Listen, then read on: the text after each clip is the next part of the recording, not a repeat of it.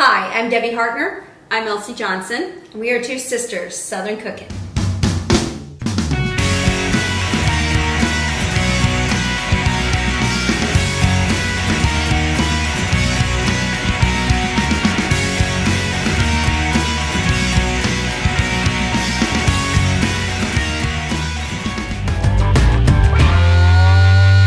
Hey y'all, we are doing a hummingbird sheet cake. I have wanted a hummingbird cake for a couple of years actually, and I've been intimidated by it. This sheet cake version seems so much easier. Hummingbird cakes, they're kind of finicky if you're not careful because of the process of how you have to make it and everything like that. And we really haven't come down to the wire of having a good recipe. And we've been searching and seeking to tweak and make it our own and everything. So we got one here then. Right. The one that I actually had was a round one, you know, like a 3-layer round cake, which was really, really good. So I'm excited to try this. So we're going to mix our dry ingredients in together first. So I have my all-purpose flour. This is pure cane sugar, and it has like a brown crystallized look to it. Turbinado sugar. Right, turbinado sugar or pure cane sugar. So that's going to go in. I almost really truly think because of it, it reminds me of a little bit of brown sugar. So I think you get some moisture from it more than you would regular sugar. So we have baking soda, baking powder, cinnamon, and salt in here. So all that's going to get mixed in. And then I'm just going to whisk this together just so that all these dry ingredients are together. And then we're going to use the wooden spoon to actually mix the liquid in. Because we have mashed bananas and we have crushed pineapples, so you need to have something that's not a whisk. So we're having to use this here to make it a little easier to mix. Right. This is another one of those wonderful sheet cakes. I told you we had a bunch of them. Yep. So. Alright. So, the crushed pineapple actually is in their juices, their natural juices too, so you're going to get some moisture from that as well. Alright, let's see what we want to start with. We have coconut oil, which is going to be really, really good. You could do coconut oil or avocado oil. And you have to melt it. Yeah, you have to melt it. I actually have coconut oil that we use for some other, you know, when we're doing our chocolates. So I had that on hand, so I did not buy avocado oil when I have this. So I scooped this up and put this in the microwave to melt it to the exact amount. I was shocked. I thought it was going to have to pour some off. Right, it's hard to judge when it's solid what it's going to melt to, and we needed a cup, and what she pulled out was exactly a cup. Funny. Okay, my pineapples.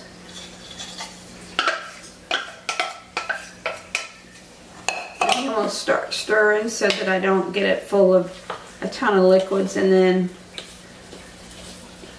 end up splashing it everywhere. Those bananas were on just the right side of ripe, and they're going to be very moist, so that's going to add a lot of moisture to this cake too. Right. There are so many vitamins in bananas, so many antioxidants in the peelings too. You can use it for wound healing and stuff like that. The skins, yeah.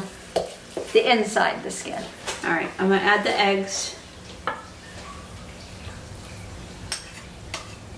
How many eggs was this? 3. 3? It's a lot of eggs, I guess because they're large.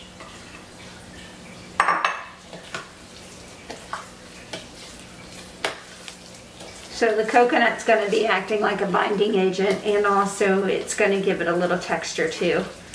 So. Do the bananas.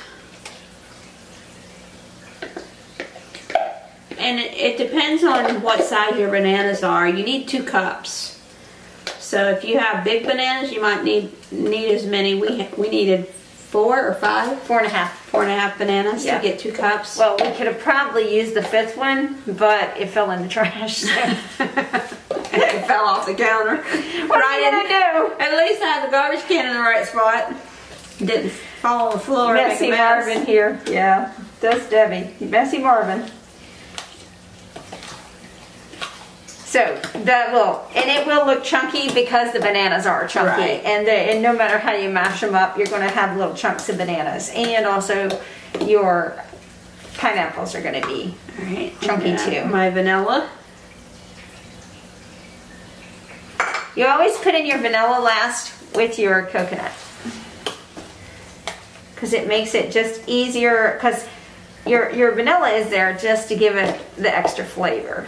Your coconut is, you know, to help bind everything together and also to give it some texture. And it's also harder to mix when you have the coconut in. So okay, that's my last ingredient, is a half a cup of coconut. Yummy. I'm excited for this.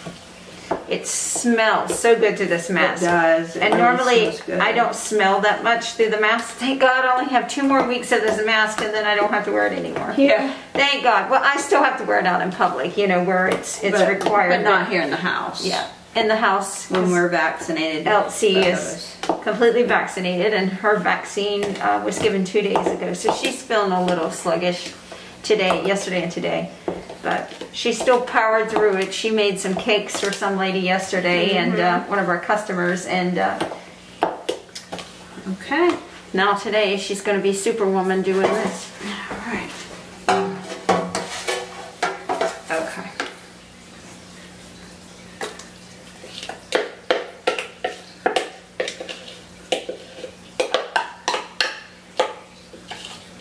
This is going to be so moist, guys. Oh my gosh, I can't wait. But you know, a hummingbird cake is always moist. It always is very soft and actually kind of a little mushy. So from the bananas. Yep.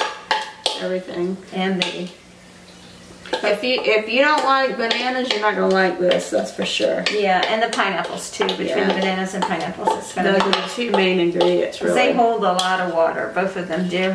Okay. All right. Alrighty. And it pretty much leveled itself. We're going to go ahead and put this in the oven at 350 for 40 to 45 minutes. Then we're going to make the icing that goes on top of it. This is another one of those Texas sheet cakes. I think we have done a series of them. Yeah. And guess what? Everyone's delicious. I'm telling you, yes. And actually, I want to say they're getting better as you go along, but truly my favorite so far is the strawberry one. I love the lemon one that we did last week, but the week before, the strawberry, you can't go wrong with that strawberry one. No, it's so good. I've made it several times, and it's so good. I got requests, and then Ben made me make the lemon one for his job, and they ate it up. They said they loved it. It was delicious. They said, put a little more lemon in it, and I'm like, how much lemon do y'all want? So they must have really liked the lemon. So it's hard to beat. We're escalating each week on the sheet cakes to see which one's going to be the favorite. I mean, that every week they're getting better and better and better. I want to try a peanut butter one. I think that would be freaking off the chain. Yes. There's a chocolate one with like peanut butter icing on it, so that would be good too. But there are probably thousands of varieties of sheet cakes. Seriously. Right. And they're all the rage, so. And they're easy. They're easy. They are. You've seen how easy it is. Pretty much every one of them we've done is hand mix. It is. Honestly, yeah. Every sheet cake is a hand mix. It's not with a mixer. Yep. So, alright guys, we will see you when this comes out and we get ready to ice it. Hey y'all, it's Debbie. I am going to be making the icing for the top of our hummingbird cake. It's a sheet cake from Texas. I have a stick of butter in here. I'm going to be going ahead and putting in 8 ounces of cream cheese. And I'm going to go ahead and cream these up with our hand mixer. So I'm going to go ahead and start that out. We're going to get it to going real smooth here. And then we'll add in our vanilla and our confectioner's sugar. Okay, so it is whipped up pretty good. So I'm going to go ahead and put in my 2.5 cups of confectioner's sugar and my vanilla. And we're going to go ahead and start this out smooth and slow. Start getting it combined, and then we're going to put it on top of our cake. You don't want to be like going 90 miles an hour with this all at once. You want to kind of do it a little smooth here, because otherwise you'll get a powdered sugar bath. I'm going to speed it up here a little bit. Okay, y'all, this is really thick, so I'm going to go ahead and just get it off the beaters here real quick and put it in our bowl so we can make sure this is all well recombined and get ready to put it on the top of our cake. Oh, it looks good, y'all. Truly looks good. This is the consistency of what you would buy in the store in a container. It's nice, it's thick, it's very settled. It's not too hard to mess with or to manipulate, but it's... Oh God, that's good. Okay, so here's the cake.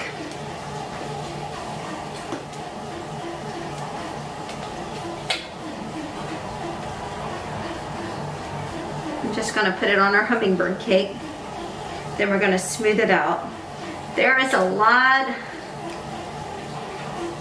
of moistness to this cake because of the bananas and because of the pineapples.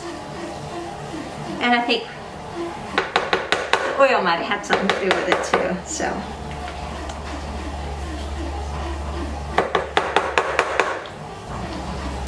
Elsie and I have made our fair share of hummingbird cakes in our time, and it's always been one of our favorites.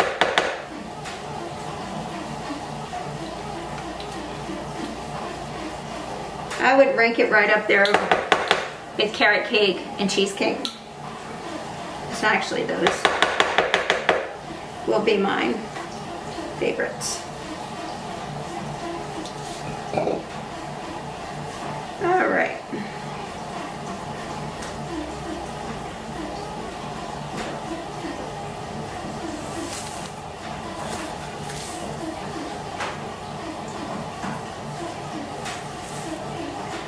We'll just push these out to the side.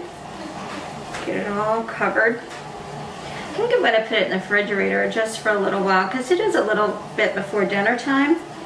And I don't want it to be sitting out with the cream cheese. I don't want it to ruin, so we might just put it in the refrigerator for a little bit.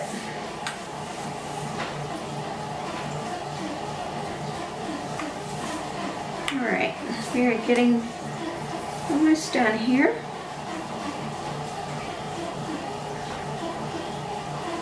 I have a little trick to making your design on your cakes, and I'll show that to you here because I think this could be one of those that you could do it on because the icing is thick enough, and I think it would settle up just pretty and really nice. So all right.